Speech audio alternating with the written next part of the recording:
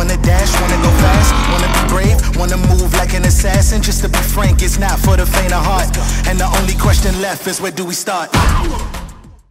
Guys, what is up? Welcome to the Ask Sean Show, where once a week I sit down, I answer your questions. Anything, business, life, sex, money, politics, religion, anything goes here on the Ask Sean Show. Welcome. All right, Shad, good question. What keeps people stuck? People keep themselves stuck. I have spoken to thousands and thousands of people around the world, and I have asked people over and over and over the same question, like, have you failed? And most everybody has failed. And in fact, most people will raise both their hands and be like, I failed a ton. So people aren't afraid of failing.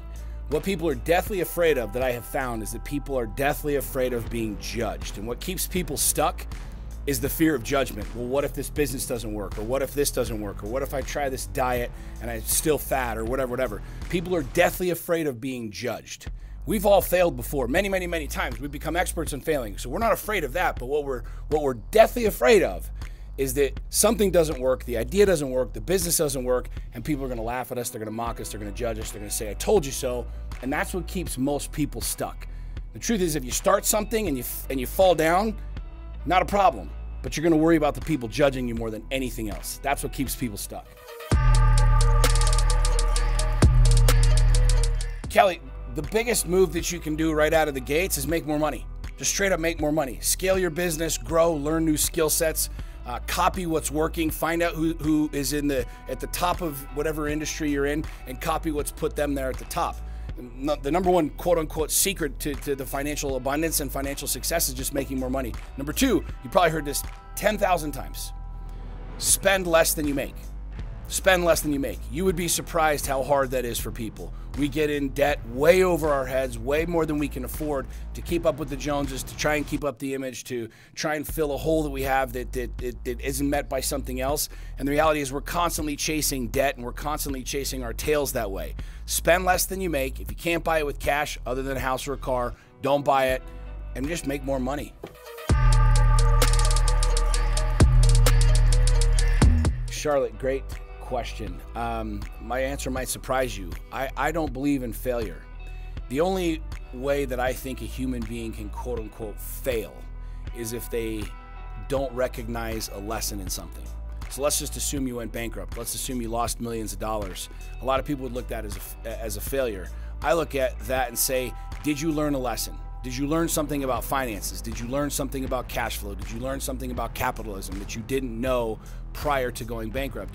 And the reality is, if you did, it's not a failure. It's an education. And so I've chosen to look back in life at all of the quote-unquote hard times, frustrating times, failures that people would otherwise say were failures. My divorce, my personally losing millions of dollars, my bankruptcy. And I learned more going through bankruptcy about money, about cash flow, about business than I could have ever learned at an Ivy League school. I learned more about love and connection and honesty and relationships in going through a divorce than I probably would have ever learned staying married. So I don't look at anything in my past as a failure. I look at everything as an education and a lesson that I use to make my life and my future better. So if you're learning something, you're not failing. So I challenge you to reframe all of the hard times, all of the things that you think are failures in your past, and say, did I learn something from that? And if the answer is no, go even deeper. Like, ask yourself even deeper questions, like, am I just being prideful? Is my ego in the way? Because I guarantee you, if you look at most of the experiences that have the most value in life, they end up being the darkest ones. They end up being the hardest ones. They end up being the ones that we really like went to the bottom of the barrel in. Those are typically the best experiences. Those are the most valuable learning experiences that we have. So I don't look at anything in my life as a failure. I look at everything as a teaching and a learning experience.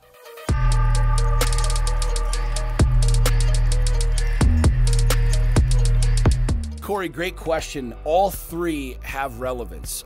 Word of mouth, social media, and paid advertising.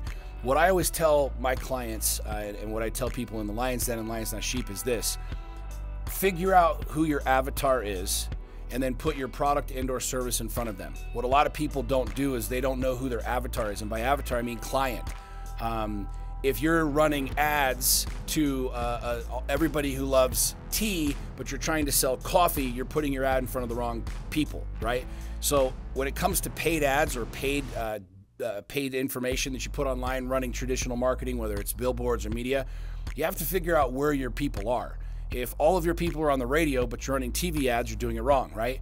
And you can't ever go wrong with social media. You can't ever go wrong with social media, and here's why. Number one, it's free, and number two, it casts such a huge net out there that, number one, you can run ads on social media to a direct target, to your avatar, but there's so much power in the organic traffic, in the organic movement of a message and of branding and of marketing.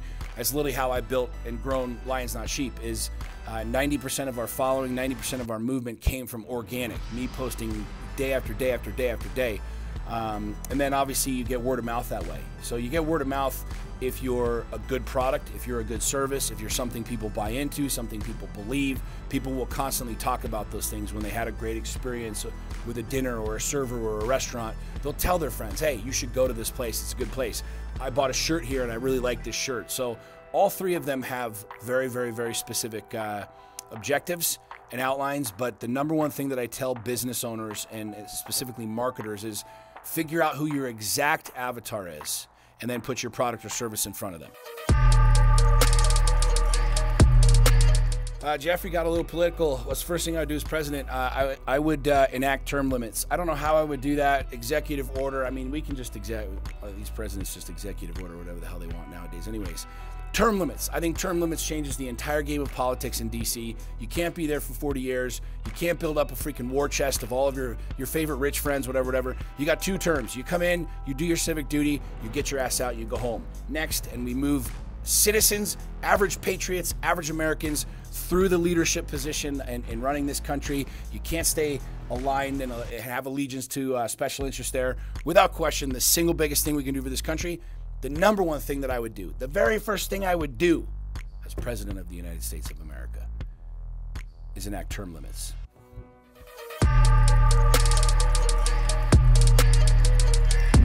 Peggy, there aren't too many questions that like trigger me or bug me, but I get this question probably more than anything else, and it boggles my mind. Like, the question is this: where do I start? Or how do I start? Like, it's so odd to me because I'm highly motivated, and I also realize that not a lot of people are. But like, if you're sitting in life going, well, how do I start or where do I start? While you have literally a supercomputer in your hand. I don't know how to sell things online. I don't know how to build a six-pack. I don't know how to freaking be a good dad. You literally have every answer to every question available on your phone right now. And so somebody that comes to somebody like me who's running successful businesses, who's married, who's a father, who's a leader, whatever, and you take the time to ask me the question of, well, how do I start or where do I start? It's mind-bending to me. It's absolutely mind-bending to me. I'll never understand that question.